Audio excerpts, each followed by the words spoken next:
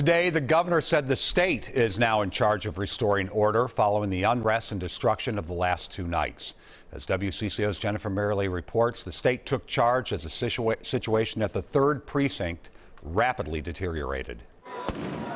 People surrounded Minneapolis' 3rd precinct as flames grew overnight. A takeover of the building where the 4 fired officers worked and a take back. Difficult, dangerous work for everyone involved. The State Patrol and National Guard called upon to stop the unrest and restore order. This is unity. So people can peacefully grieve the death of George Floyd. Governor Tim Walz saying the state stepped in once the city lost control. That was the turning point where we were prepared, and that's where we moved in. That's where we did not believe that the 3rd should be given up, and that's why it's not, and that area was taken back. Action and accountability of local and state leaders called into question as looters took over and fire spread across the Twin Cities.